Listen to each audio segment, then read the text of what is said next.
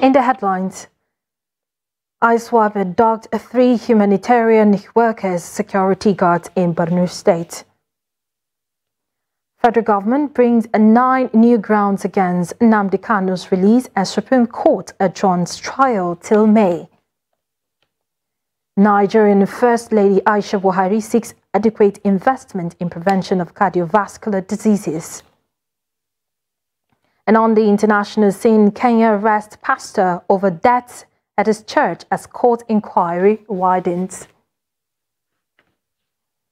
Hello and welcome to Trust TV News Updates. I am Martia Umar. Thank you for joining.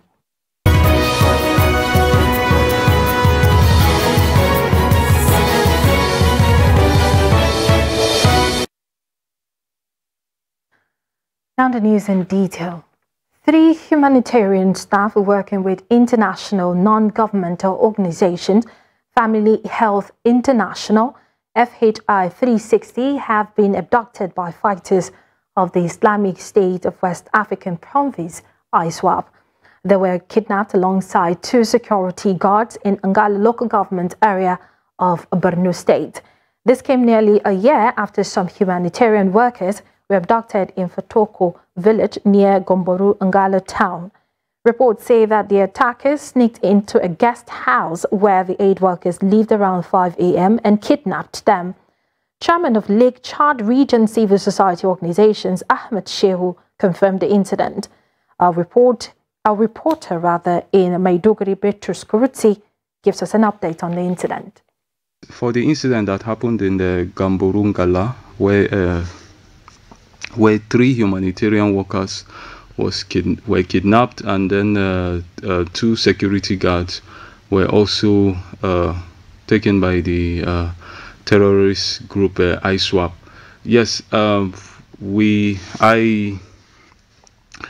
talked to the police for any update.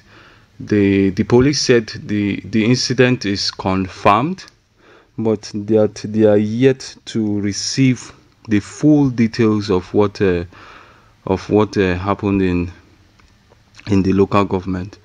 So, and then the military too, also they are yet to respond, and the same goes to the humanitarian organization, which is FHI 360. They are yet to release a statement to make response to the kidnapping too as well.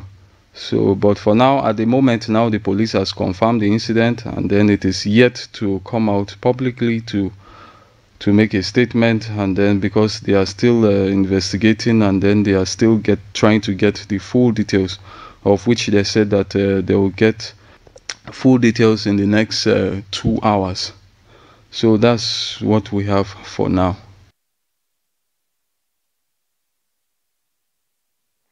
And now to Plateau State, just where residents of Farin-Laban community of Riyom local government area of the state on Wednesday blocked the Jos-Abuja highway in protest against the killing of 6 members of the community.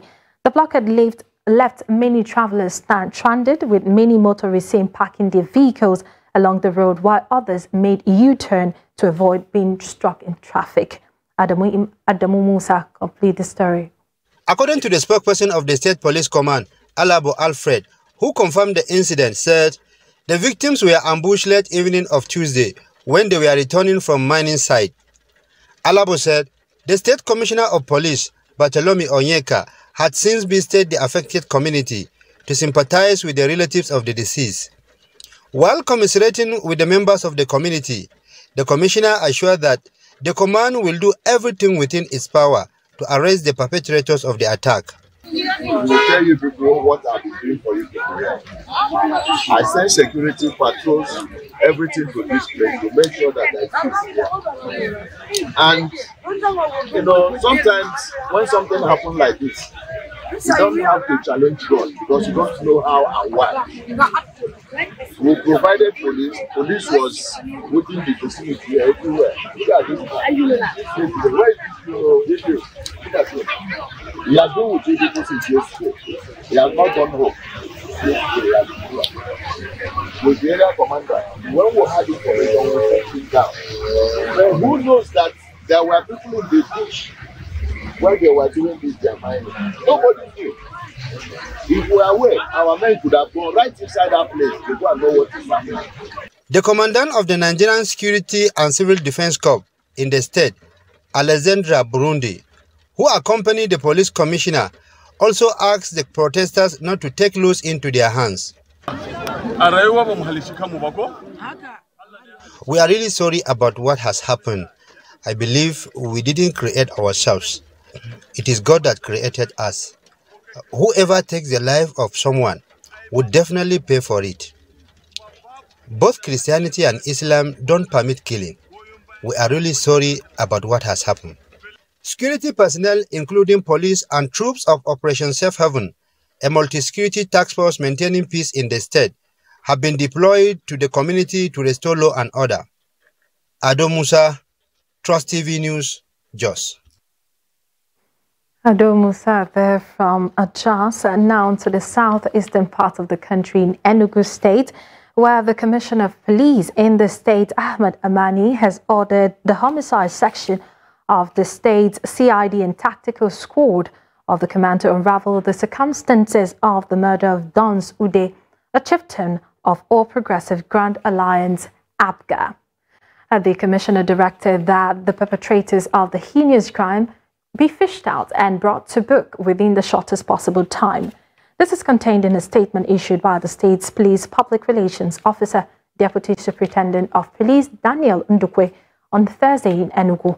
According to him, the lifeless and decomposing body of the deceased, identified as a 2023 Enugu State governorship election aspirant under APGA, was found in a bush at 9th Mile Bypass in Udi local government area on April 25.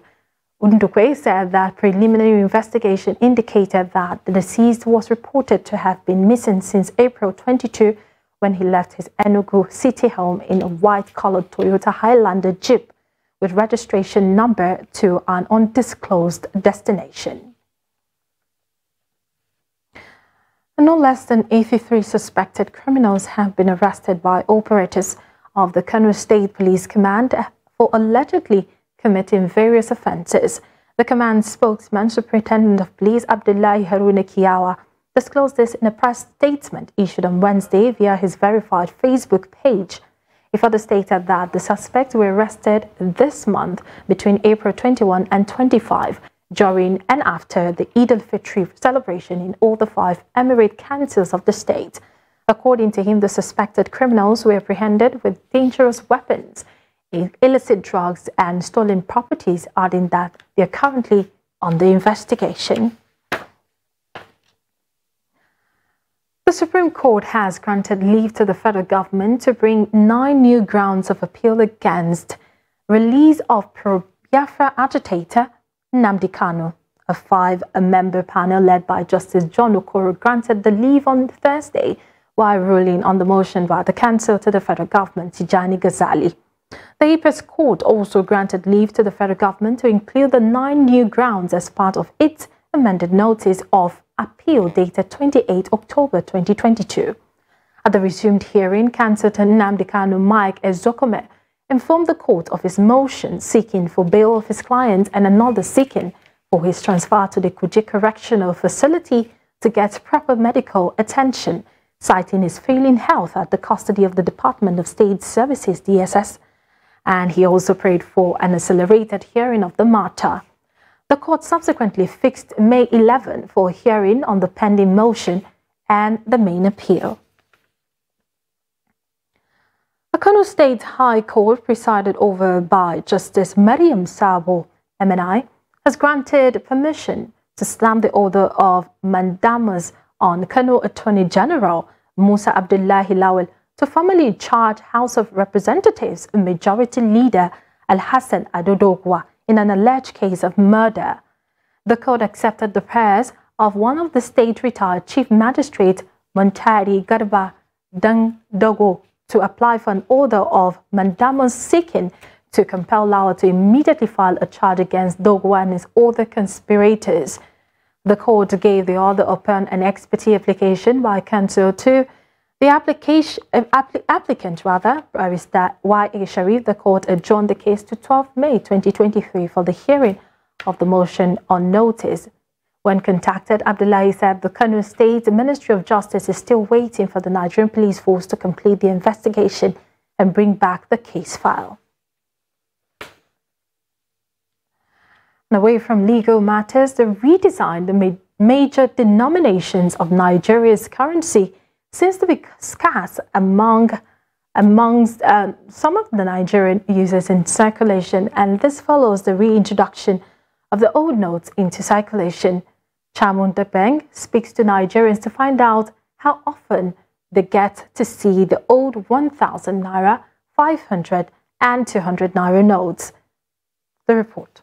And 200 naira notes were reinstated following an order by the Supreme Court, which extended the deadline to December 31st. Now, the order came as a result of a debilitating naira scarcity, which hit the nation hard and made life difficult for many Nigerians. The Central Bank of Nigeria, in a bid to reduce excess money in circulation, redesigned Nigeria's major denominations.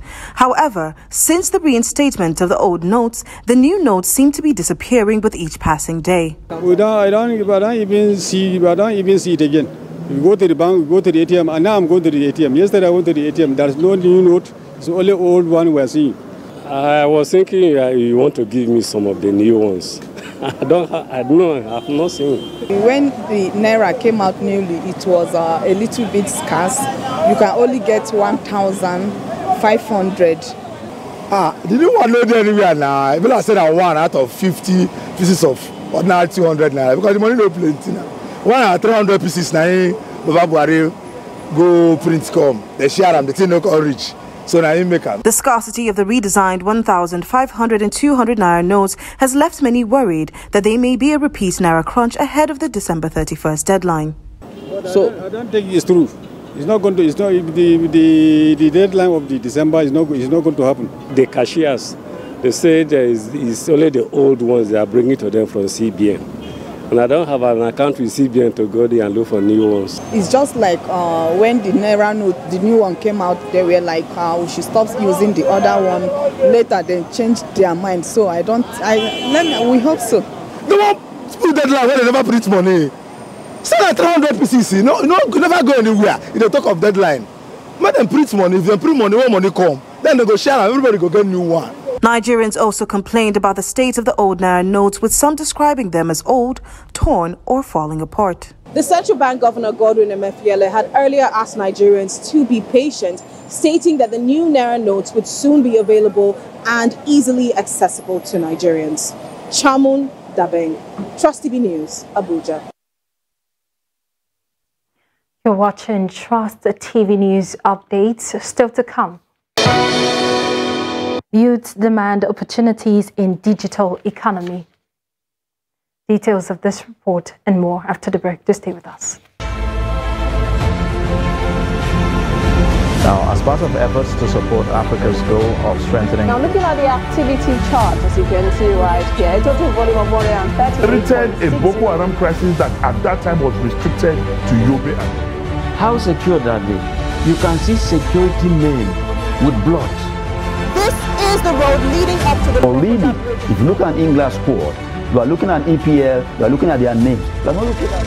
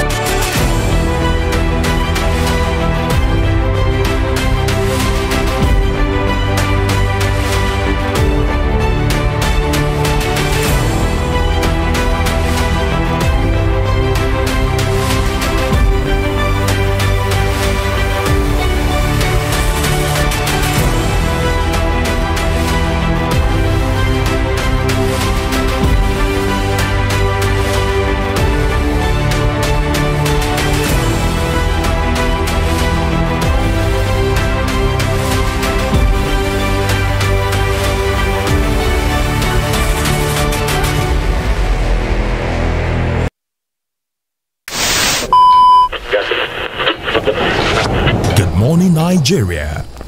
Year after year, they have informed, educated, and entertained us. When you needed information, knowledge, or an escape. From generation to generation, the Nigerian broadcasting industry has worked tirelessly to serve you. And now, this service will finally be recognized. Come May 17th this year, broadcasters all over Nigeria will gather at the Hotel and Suites for the maiden edition of the Nigerian Broadcasting Awards, an award ceremony set to reward hard work and excellence in the broadcast media.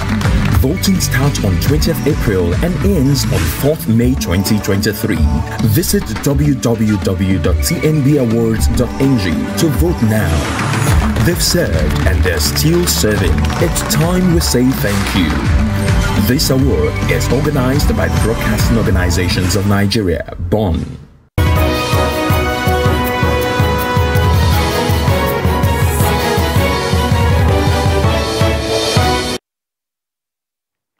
Welcome back. If you're just joining us, this is the news updates on Trust TV. A reminder of our top stories. We told you that ISWAP abducted 3 humanitarian workers and security guards in Borno State. And the federal government brings 9 new grounds against Nnamdi Kanu's release as Supreme Court adjourns a trial till May. And moving on to other stories, First Lady Aisha Buhari has called for adequate investment in the treatment and prevention of cardiovascular diseases in the country. She made the call on Wednesday when she received beneficiaries of a free heart surgery at Presidential Villa, Abuja. The beneficiaries were at the villa on a thank you visit to the First Lady for her assistance. The First Lady also expressed her desire to continue collaboration with other development partners in the health sector towards providing the necessary care to children of underprivileged families in Nigeria. The Chief Medical Director of Federal Medical Center, Jabi Saad Ahmed, expressed gratitude to the First Lady for the partnership with the Italian surgeons, where expertise were shared during the operation. Received to provide free heart surgeries and interventions to Nigerians in need of such care. Through my organization, the Aisha Buhari Foundation and Future Assured, we are able to partner with an international heart surgery team led by Professor Opido, an Italian, as well as the Federal Medical Center Jabi, the Cedar Crest and Cardio hospitals to provide this help, which we believe will bring succor to some of those in need of such services. We thank God. Today we are able to celebrate together the success we are able to achieve, as I've been informed that all the patients who were treated and discharged have fully recovered. So like Claire said, this is Future Assured in play. We have seen it physically playing out here. These children, some of them tomorrow will be doctors, will be nurses, some will be president of this country, and just name it. So these are the great resources that we have in this country. You have actually put in a lot in giving them a very bright future. We thank you so much for having confidence in us at Federal Medical Center by bringing the other resource from Italy. They joined forces, and today we are here celebrating the good life these people. The unemployment rate in Nigeria continues to rise. Youths in the country are demanding opportunities in digital economy. The youths are calling on government at all levels to take actions to tackle unemployment to encourage young persons to stay and thrive in the country. Hamid Oyegbade has the report. According to the National Bureau of Statistics, the national unemployment rate in Nigeria increased from 23.1% in 2018 to 33.3% in 2020. NBS estimates that this rate has increased to 37.7% in 2022 and will rise further to 40.6% in 2023. Youths in the country are calling on government to provide them with opportunities to tap into the digital economy. Things are now done digitally. We youth can gainfully employ and engage in the use of the internet to scale and upscale our career. Some people have been utilized, some of us have been utilizing it to develop our careers. Okay, I want the government to put more effort by creating enough job opportunity for Nigerian youth, because we have a lot of youth out there that are jobless. And they are idle, and you know, they said the devil used the idle person. How the government can help is by providing platforms for youth to attain these digital skills, to learn these skills, and not just learn, also provide them an opportunity to practice what they have learned. Meanwhile, the United Nations Children Fund, in collaboration with National Orientation Agency, is supporting youths with training on digital platforms to earn legitimate income. We see a lot of resilience from young people. They are very creative, they are very innovative. But I think one of the things that we need to really ensure that these young people are ready is empower them, provide them with the tools, give them the necessary support, both financial and capacity development, to ensure that whatever they are doing, they are productive. They should be focused and know that the opportunity is here. And there's so many technical opportunities too, especially on social media. Social media is not necessarily for negative things like Yahoo and stuff like that. UNICEF called on media to raise awareness on opportunities available for youth on digital platforms and amplify their voices to attract government attention so that policymakers will take necessary actions in addressing unemployment in the country. Amid Oyegbade, Trust TV News. Now in business, the African Development Bank AFDB and the Japan International Cooperation Agency GICA have signed a $350 million loan to enhance private sector assistance initiative, a component of Japan's official development assistance to Africa. In August 2022, at the 8th Tokyo International Conference on African Development in Tunis, the parties signed the 5th version of the EPSA $4 billion. The signing ceremony for the private sector concessional loan occurred at GICA's headquarters in Tokyo between GICA President Tanaka Akihiko and AFDB's President Akinwumi Additional. Additional is in Japan to discuss investment opportunities in Africa with senior government officials, large Japanese companies, development partners, parliamentarians, and the African Diplomatic Corps. The GICA's president said the loan represented a crucial step in Japan's effort to work with AFDB to support Africa.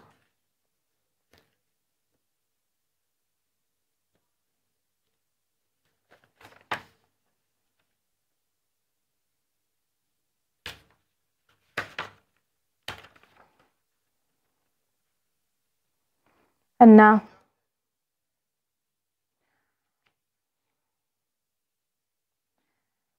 on the international scene, Kenya's authorities said Thursday had arrested another pastor over suspected deaths as its church, as police arrested widening an investigation following dozens of deaths linked to a cult leader. Ezekiel Odero, the head of the New Life Prayer Center and Church, was arrested in the coastal town of Malindi following allegations of the deaths that have been occurring at his premises, said Rhoda Onyancha, the government commissioner for the region.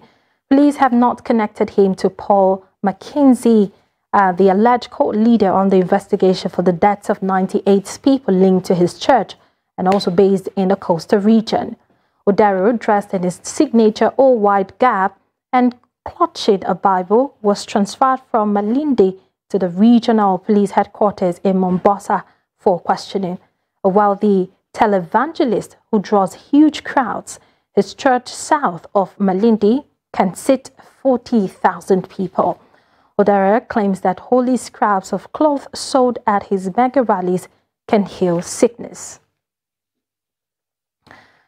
And now in sports, at Golden Eagles, and head coach Nduka Ugbade has revealed that his team's ambition ahead of the start of 2023 African Under-17 Cup of Nations in Algeria.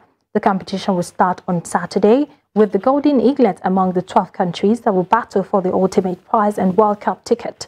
The two-time champions arrived Algeria on Sunday after a trip to Germany was aborted due to logistical challenges.